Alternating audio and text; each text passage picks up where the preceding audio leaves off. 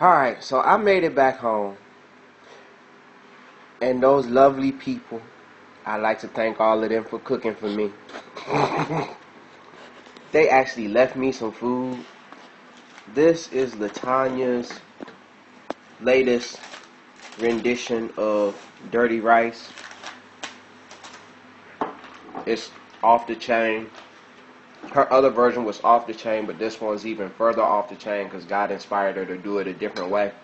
And it worked quite well.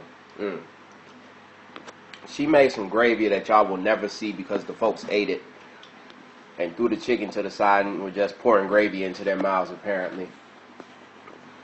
This is some Chinese soup, some pasta, a crepe with some good looking stuff in it. No. Stuffing. Don't put me on video. Part 2 will be up next. This is okay.